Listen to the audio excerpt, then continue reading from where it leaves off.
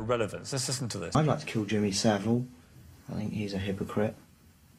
Weren't I right? I bet he's into all kinds of seediness that we all know about, but we're not allowed to talk about.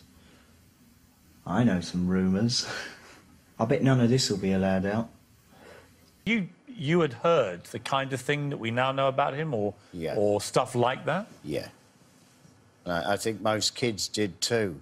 Most kids wanted to go to the top of the pops, but we all knew what that cigar muncher was up to. But I'm very, very bitter that the likes of Saville and the rest of them were allowed to continue. Did you ever try and do anything about Saville? I did my bit. I said what I had to. Did they air that? No. It just got suppressed. Yeah. For legal reasons. Yeah.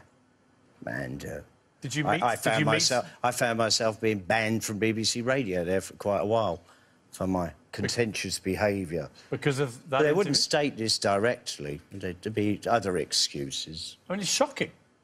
Oh, yeah. He got away with it for another 30-odd years. Well, not only him, but a whole bunch of them. And these are the purveyors of good taste, huh? You were too offensive. Brilliant, isn't it? Well, I'm still here, and the rest of them, what are still alive, nice bit of jail time for them. Jail time!